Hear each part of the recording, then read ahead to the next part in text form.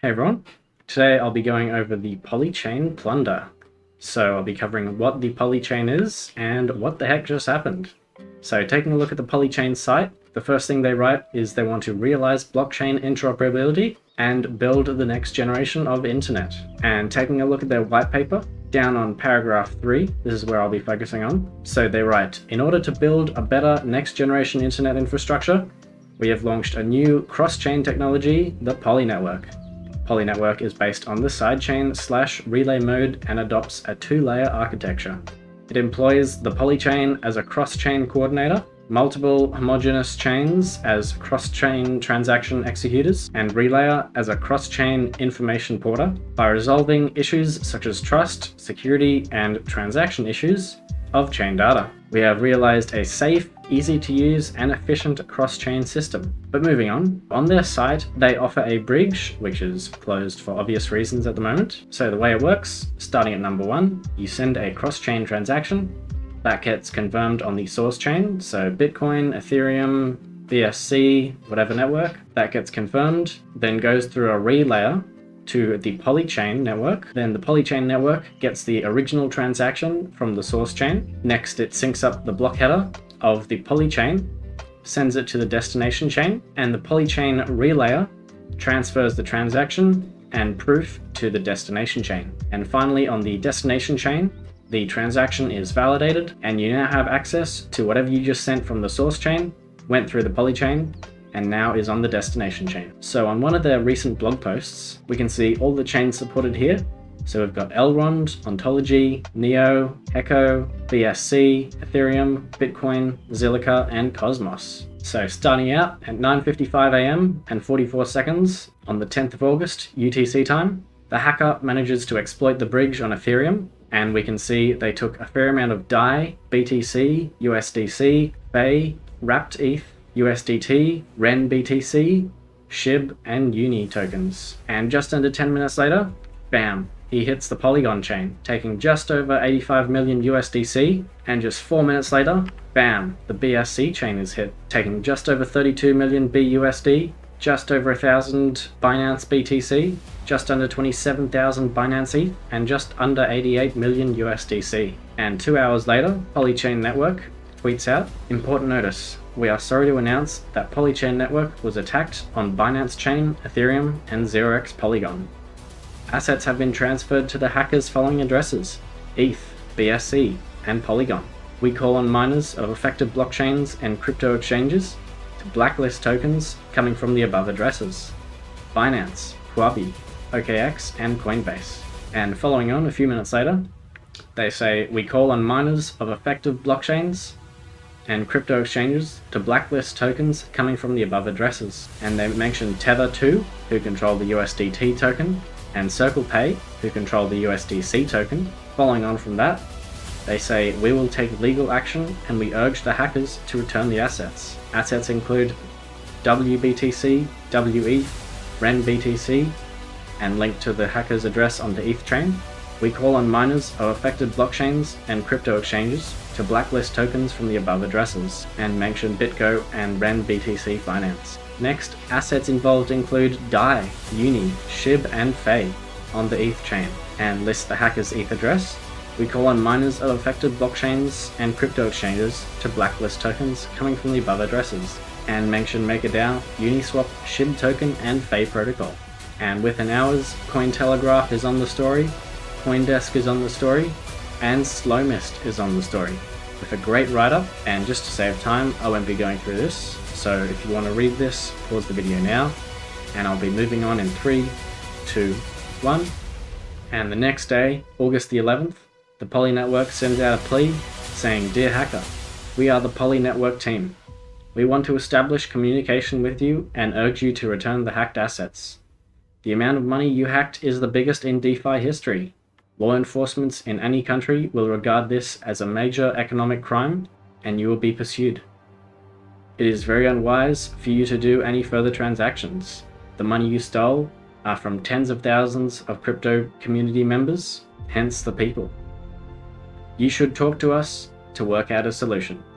Poly Network team.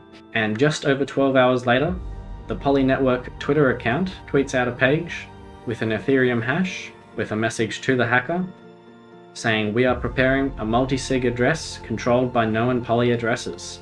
Hope you will transfer assets to the addresses below," and listing the ETH, BSC and Polygon chains. And the Poly network tweets out a message saying, "You are moving things to the right direction. We received 1+ million USDC on Polygon. Did you ask us to encrypt the receiving address with your bookkeeper public key?" And following on the next day, the Poly network tweets out $260 million of assets had been returned. 3.3 million on Ethereum, 256 million from BSC, and 1 million from Polygon. The remaining 269 million on Ethereum and 84 million on Polygon. And later in the day, we get an update that the hacker has returned everything from Polygon, a few million more from BSC, and a couple of million from Ethereum. And the remaining 268 million is on Ethereum. And of course, Cointelegraph is quick on the buck, and even brings up how the hacker started and asked me anything on how it went down. Only in crypto, am I right? And part 1 of 3, the hacker starts with why hacking, and answers with for fun. Why Poly network? Cross-chain hacking is hot. Why transferring tokens? To keep it safe.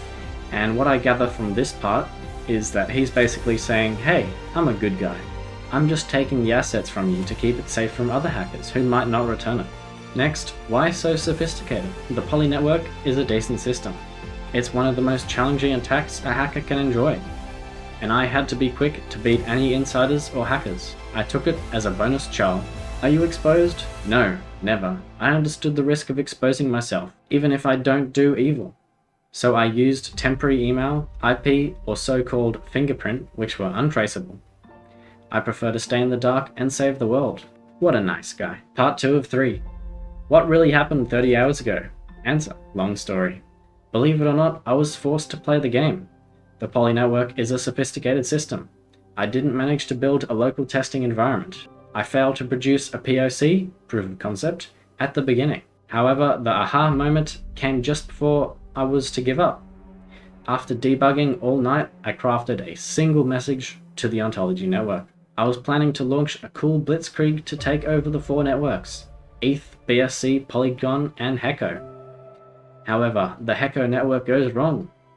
The relayer does not behave like the others. A keeper just relayed my exploit directly, and the key was updated to some wrong parameters. It ruined my plan. I should have stopped at that moment, but I decided to let the show go on. What if they patched the bug secretly without any notification?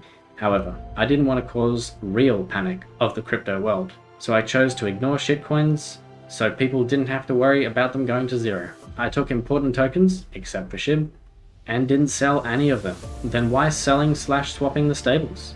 I was pissed by the Poly team for their initial response. They urged others to blame and hate me before I had any chance to reply. Of course, I knew there are fake DeFi coins, but I didn't take it seriously since I had no plan laundering them. In the meanwhile, depositing the stables could earn some interest to cover potential cost, so that I have more time to negotiate with the Poly team. And finally, part 3 of 3, why tipping 13.37? I felt warmth for the Ethereum community, and he's obviously referring to LeetSpeak here. Continuing on, I was busy investigating issues from Hecko and debugging my scripts. I thought it were networking issues why I could not deposit. I was behind a sophisticated proxy, so I shared my goodwill with the guy. Why asking Tornado and DAO? Having witnessed so many hackings, I knew depositing into Tornado is a wise but desperate decision. It was against my original intention, being the crowdsourced hacker was just my bad joke after meeting so many beggars. Why returning? That's always the plan. I am not very interested in money. I know it hurts when people are attacked, but shouldn't they learn something from those hacks? I announced the returning decision before midnight, so people who had faith in me should have a good rest. Why returning slowly? I do need time to talk with the Poly team. It's the only way I know to prove my dignity while hiding my identity. And I need some rest. The Poly team. I already started talking with them briefly.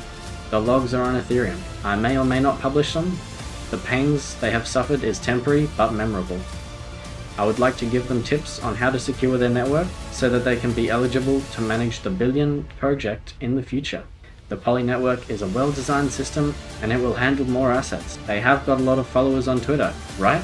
After the AMA, Poly network tweets out, "It is undeniable that we are going through a tough period, but we still want to remind all Poly users and projects that our primary goal now is to fully recover the user assets. The team has been working hard to achieve this goal all time since this incident happened.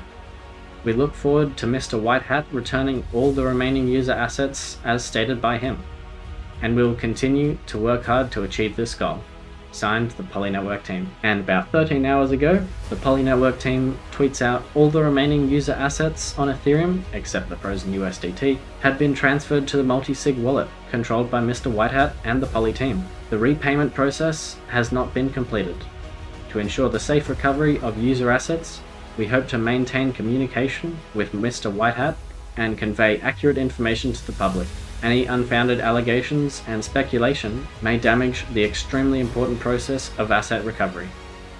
To achieve the goal of full recovery of both assets and cross-chain services, the team will continue to communicate with Mr. White Hat actively to receive the final key. Signed, the Poly Network team.